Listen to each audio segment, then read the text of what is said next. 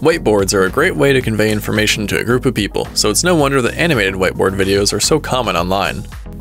When you think of an animation like this, you may think they're really challenging to create, but actually they're relatively simple. Whiteboard videos are on a solid white background and use simple black pen marks. There's no shading, there's no 3D, and overall the style is very simple. There's a few ways to create whiteboard videos depending on the exact style you want, and we're going to cover them here. The first way is the most basic of whiteboard videos. With this method, just film yourself drawing on the whiteboard. Then bring your footage into Premiere Pro. If your footage isn't perfectly cropped, go ahead and start by doing this so that the entire clip looks correct.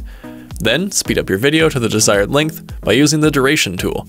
If there are any awkward pauses between creating drawings, you should cut those out to better the flow of the video. Then you can easily drop in any voice tracks and music tracks. If you need to adjust the speed of the video to match the sped up video, then cut out a specific drawing and slow the speed to match. The second method of creating whiteboard videos is to actually create animation. In this case, filming your drawing process isn't super important. Instead, you can draw the entire thing and take a still image. Bring this image into Premiere Pro. You'll also need a still image of the whiteboard you use to serve as a background. Now you'll have free rein to cut out and animate individual parts of your drawings. For the best results, you'll need to mask around the element you want to work with, and then duplicate the original layer and mask around a different element. It could take a while, but then you will have a more flexible workspace for the kind of edits you need to do. There are many different styles you could aim for in this video, but let's start with some basic animations.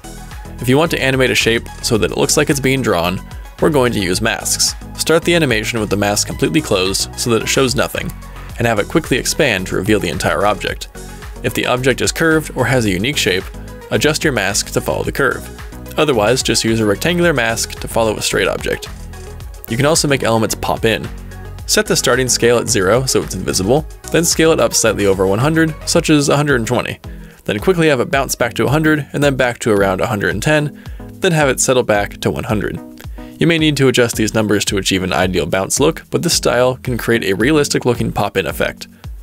Between these two techniques, you can create an awesome series of animations. Add slight position or rotation changes to make elements seem dynamic even after their primary animation, and you'll end up with a great looking video. Then remove the background on your drawing layer using the Ultra Key tool. Since the background is white and the subject should be drawn in black, it should be easy to remove the white background with the Ultra Key, then put it on top of the clean plate of the blank whiteboard. A third way is for video creators that have a digital drawing pad. You can do your whiteboard drawing on the pad and record your screen as you draw in your program of choice.